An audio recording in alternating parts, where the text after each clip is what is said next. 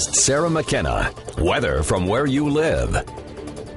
Good morning. Well, we're starting off pretty pleasant this morning. 72 degrees right now in Lafayette. The humidity, not too bad. But you will notice over into St. Louis, 82 degrees.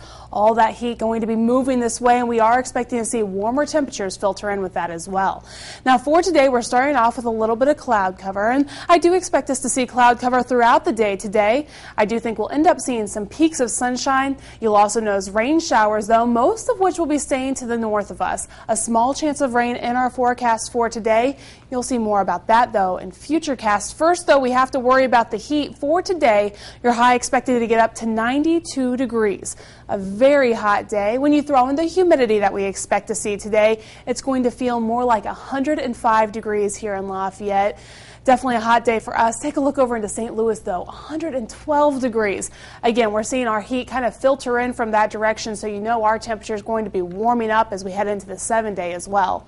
Already, though, we have to worry about a heat advisory. Now, it's only in effect for Warren and Fountain counties. It actually goes into effect a little bit later on this afternoon, around 1 o'clock, continues through 9. Now, it's only those two counties that are under the heat advisory, but certainly all of our counties will be seeing and experiencing really warm temperatures, so make sure you go ahead and take those precautions that come on along with it. Now, it does appear that a cold front's moving this way. I gotta say, though, this is a really weak cold front, and we're actually not expecting to see our temperatures decrease because of it.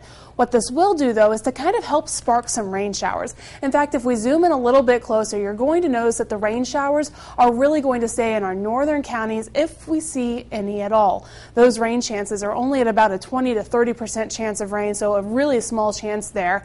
As we go into your day Tuesday, I think the rain chance increases. You can see how some of them look like they're going to be storms that move through during the afternoon hours as well. And again, it's going to spark some of that rain, but more than anything, it's going to make it even more humid outside. And with the heat that we're expecting tomorrow, that's certainly not a good thing.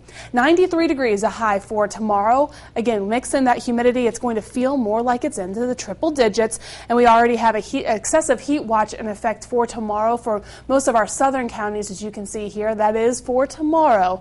Again, just another indicator, it's going to be another hot one. For today, dangerous heat, partly cloudy conditions, 92 degrees for your high. Again, feeling more like it's in the triple digits. For tonight, calm and muggy. Overnight fog expected to develop. Again, your low, 70 degrees. Then for Tuesday, another hot day. A chance of rain, though. Again, it's not really going to help us out, though, because it's just going to make it more muggy.